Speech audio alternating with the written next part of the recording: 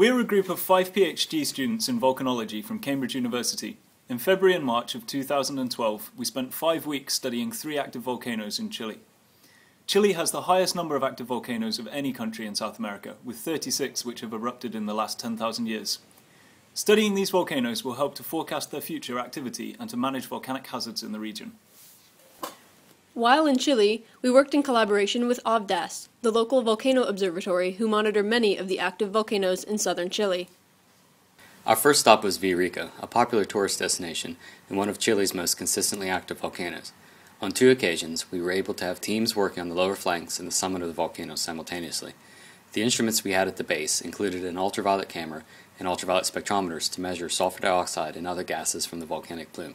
At the volcano's summit, we took simultaneous measurements of gases and aerosol emissions.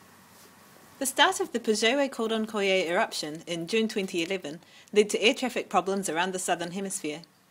We set up our instruments at this new and relatively unstudied eruption to see what data we could collect.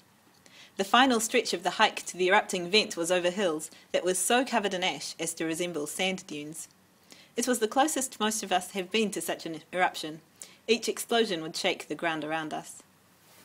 Our third and final stop was at Lascar volcano, which rises to an altitude of 5,600 meters on the altiplanos of northern Chile.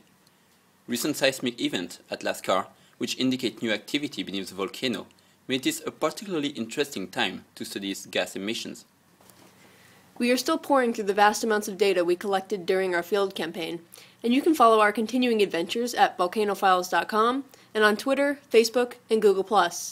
The team would like to thank the RGS, whose support made this field campaign possible.